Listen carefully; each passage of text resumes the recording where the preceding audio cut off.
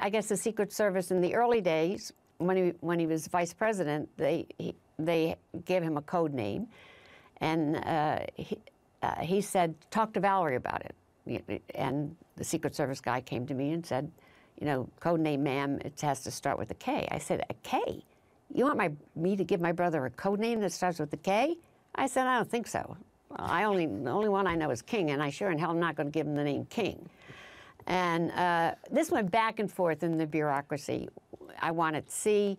We finally got it.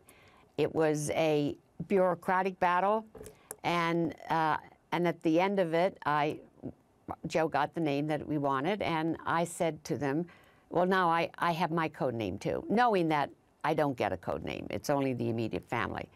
And the agent was very serious to me. He said, ma'am, you don't get a code name. And I said, I know, but if I did, don't you think, I was thinking like celestial spirit?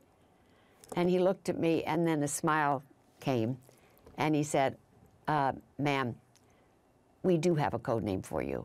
It's Hurricane. And when we see you coming, we see category 1, 2, 3, 4, or 5. So they considered me a force of nature, and I took it as a compliment. It was fun.